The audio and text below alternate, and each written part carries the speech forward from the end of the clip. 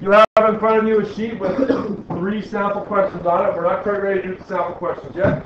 If you're into taking notes, I would suggest you jot a few things down. And again, you do not need to write every single thing down. What you need to be able to do is find the horizontal component of a force. That's what you need to be able to do. So whatever helps you to do that, that's what you should do. Example. I'm going to do 3 examples, but first I'm going to talk about them a little bit. Okay? So here we go. So, when you've got a situation like this, okay? Think about like a dad pulling a kid on a toboggan or something like that, where the force is not perfectly horizontal. Okay, the force is at some angle here. And of course, we're going to use the Greek letter theta to represent that angle. So in a situation like this, not all of the applied force goes into accelerating the object horizontally. And Nate, if I asked you, if I decrease that angle, if I make it flatter, what does that do? Slow down something. If I decrease the angle, is the force going to be more horizontal? Yeah. Cole, it's time to put that away. Obviously, it will be The force will be what? horizontal. It'll be more horizontal, right? And will more of it go into pulling it sideways? Yes. And if that force, if I do the opposite, if I take this force right here, oh, can I ungroup it? Yes, I think I can. Right, if I take this force right here and crank it up like that, well then hardly anything goes horizontal, right? What is it? The acceleration?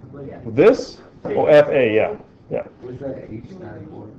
The H is horizontal. So this, my friends, this FH is referred to as the horizontal component.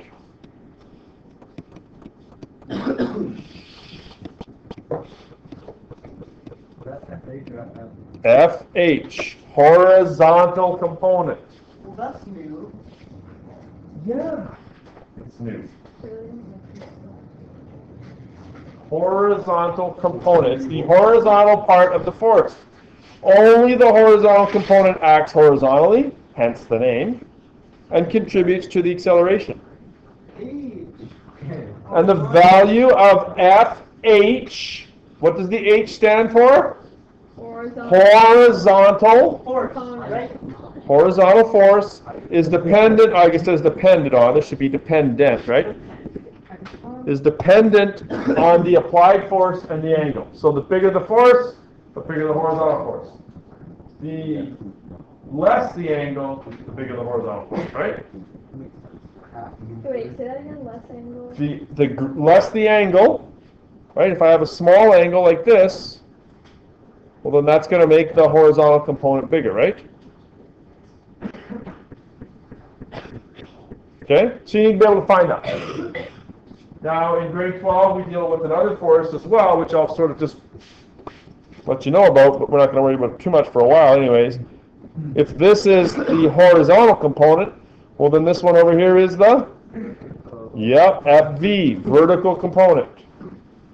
And when you do stuff like this, and there's a projectile going through the air, there's a horizontal component sideways, and there's a vertical component up and down. Okay, so that's where this leads. Is that all kind of making some sense? Yeah, Jake? Yeah, good? So much sense together now. I love that joke. There's so much. Thanks for sharing. It's a joke. The pun? You know what's bad when I don't even like it? What?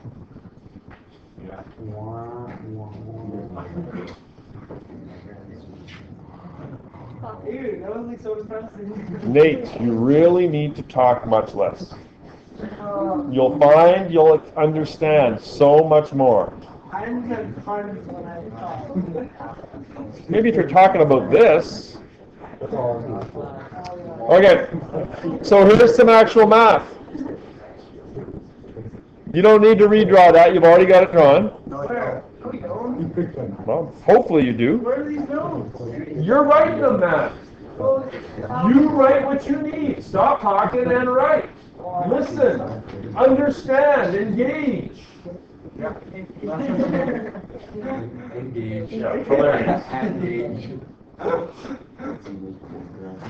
Okay, so suppose that the applied force FA is 100, and the angle that I'm talking about is 30 degrees above horizontal. So you've got a picture like this, right? Will, Lucas, will this angle always be 90 degrees? Probably not. Why do you say that? Well, because the other one's gonna change sometimes. That one will always. That one will? Like if I change this value here,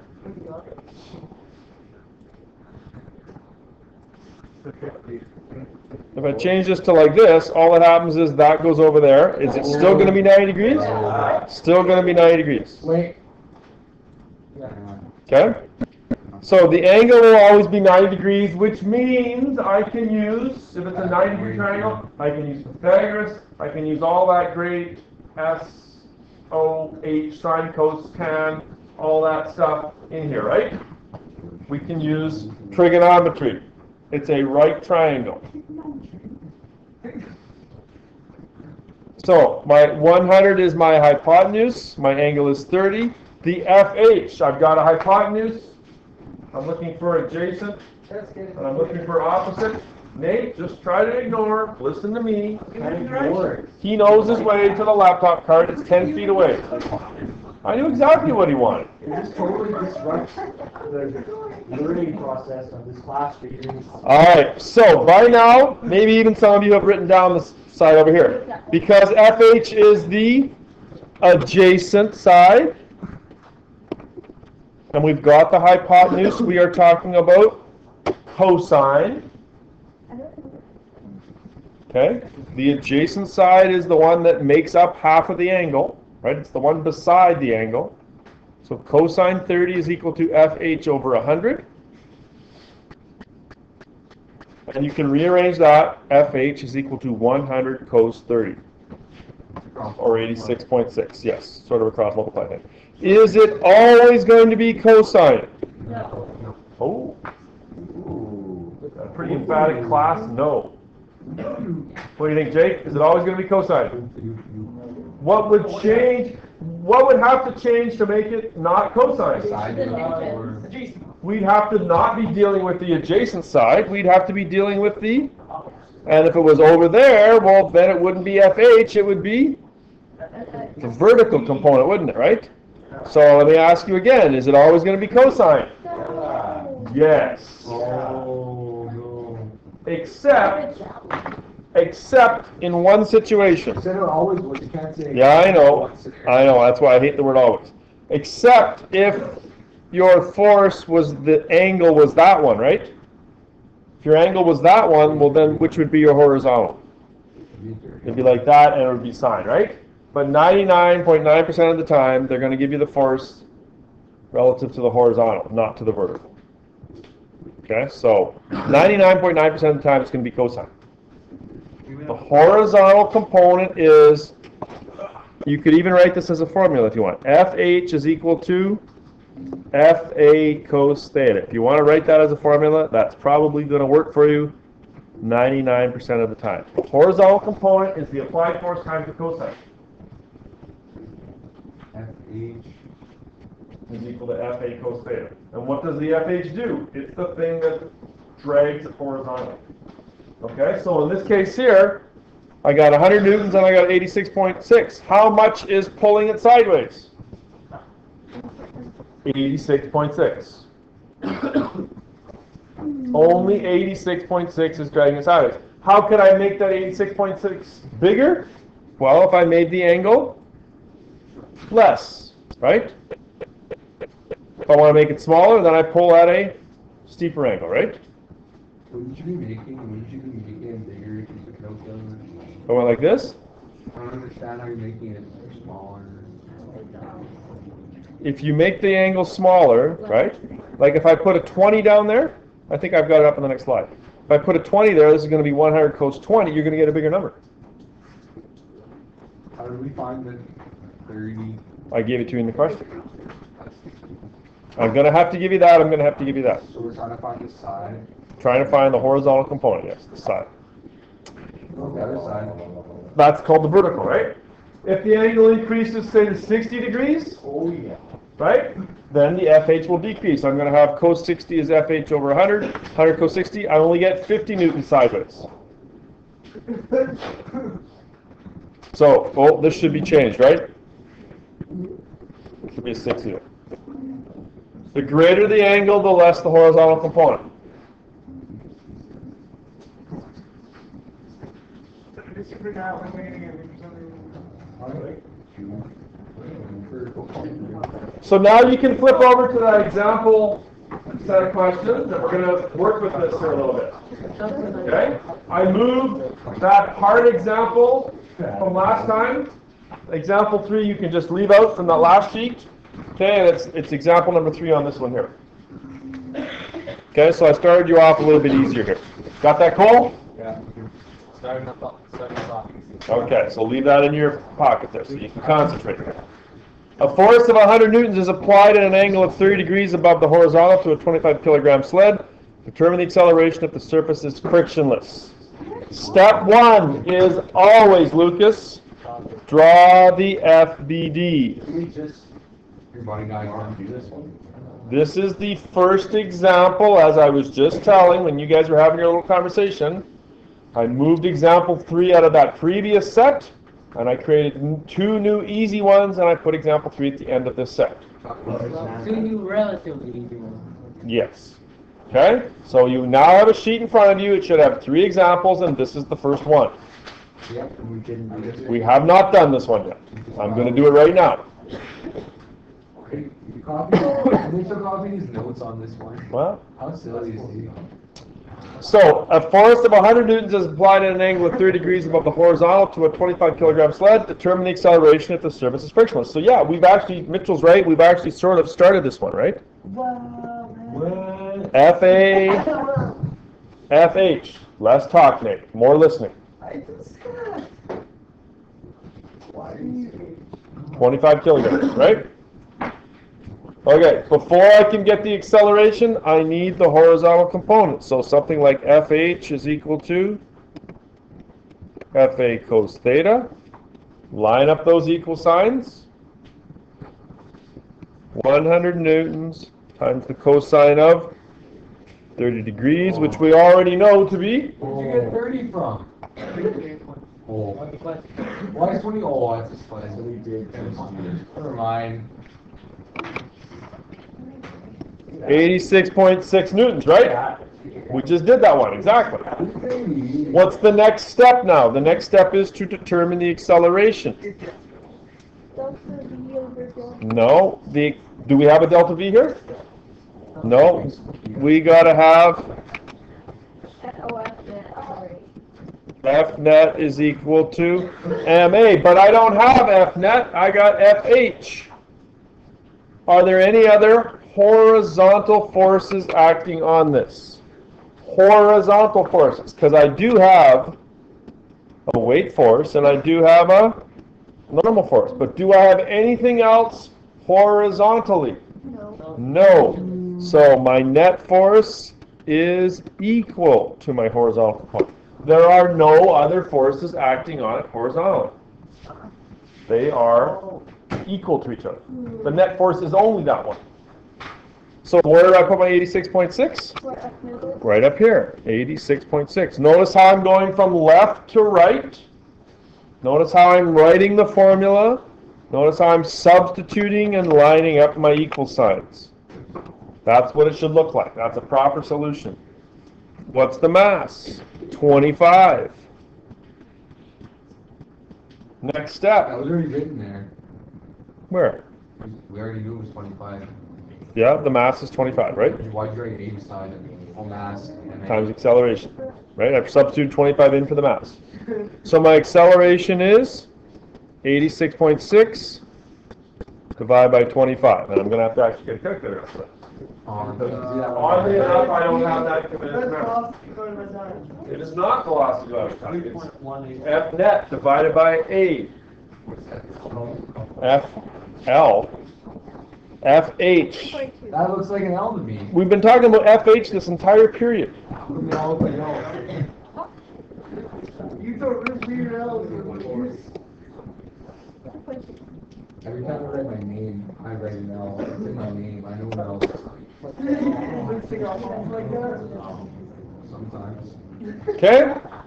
Nice, easy two-step question. That's using That was 3. the horizontal component. I suppose if you want to count drawing it as a step. Easy enough, Hope? Good? Yeah? Pretty good? Yeah? Not good. Wait. Carly, am I making sense? Okay. Not ready. I get it. This one has a friction force. How am I going to deal with that? Where is that friction force going to come into play? It is going to be opposite, but which step am I going to have to deal with it? It's in here, right? It's an H. Let's draw the diagram. I'll try to make it an H this time. Force of 50 newtons. FA is equal to 50. Why do we have to draw this in square? Well, it just helps you. It also helps me to understand how much you know. 15 degrees. 30 kilos. Friction. -5, right? Like so. Determine the acceleration of the sled. Okay, so step 1. What's the first thing we need to do, Jake? What's the first thing we need to do? Yep. FA cos theta. So in this case here, it would be 50 times cosine 15. Line up those equal signs.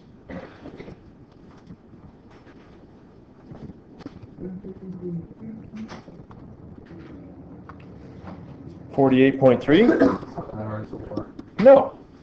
That's why I'm building it one step at a time here. 48.3 newtons. If I put a little n there, is that going to confuse people? Newton. How do you find cos?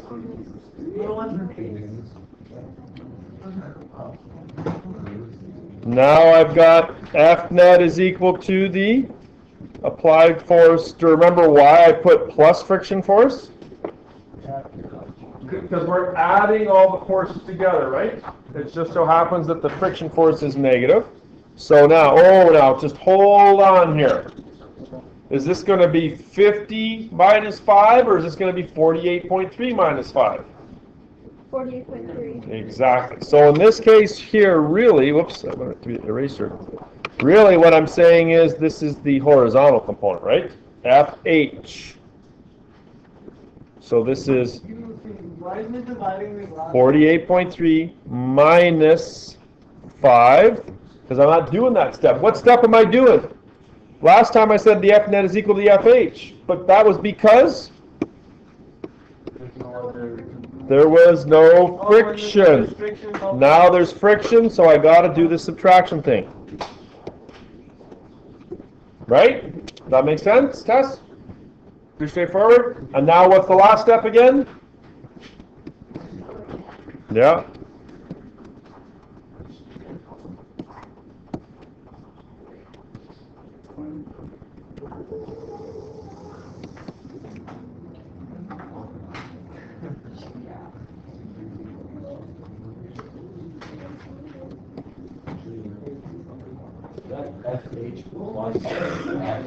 FF. Did you go 43.3 divided by 3? FH. Plus F, whatever. Yeah. Okay, where do you get? Oh. Remember I said about 30 seconds ago, I said, why do I write plus FF? Because you're adding the forces, but the FF, I'm adding a negative is what I'm doing. So you subtract. I'm adding a negative. Oh, so that's like bracket. Subtracting a positive. Does this question look familiar? Yes, it is. This is the one that we were going to do Friday that we chose not We have to. like 6 steps. Okay? So I've built you up to be able to do this. How about you start it on your own? No. How about you start it on your own? What's the 2 newtons? Friction. Can't do that. First step, FH is FA cos 30. Hey, stop, I'm trying to do this. Okay. Why you put 300 down there? Yeah. Is that your favorite movie or something? No, it says 30 degrees. It's 30 degrees. Gauge, watch. I'm done.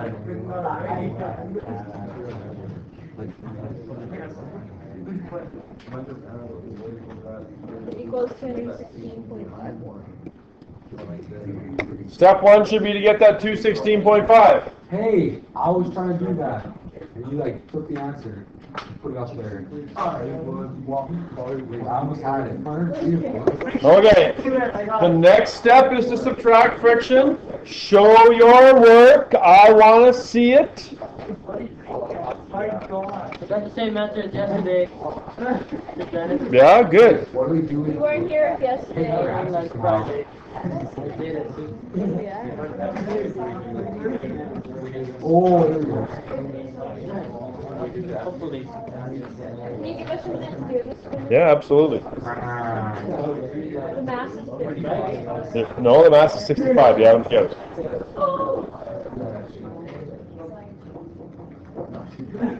So do you write that in second box? You can, yeah. Nice. Okay. I like to call, and I don't think I've used this term yet. I like to call this formula the bridging formula because it bridges everything from dynamics, all the force stuff, to the kinematic stuff. Once you get to acceleration, then you can go into that A equals delta V over delta T, V bar equals D over T, V bar equals VI plus VF over 2, all that stuff, right? So when I'm asked to find the final velocity of the sled and the distance it travels in 3 seconds, I need to do that first. Once I've got my A, no, sit and listen, Mitchell. Delta V over delta T. A equals 3.3. Delta V is what you're solving for. What's the time? I think it's 3 seconds, am I right? So Yeah, 3 seconds. So I get 9.9 meters per second. Is that my final velocity? No! That is my change in velocity. So whoever talks back there, you can shut up. I'll get the right answer. However, what is the initial? 0. Right? So yeah, my final velocity is 9.9.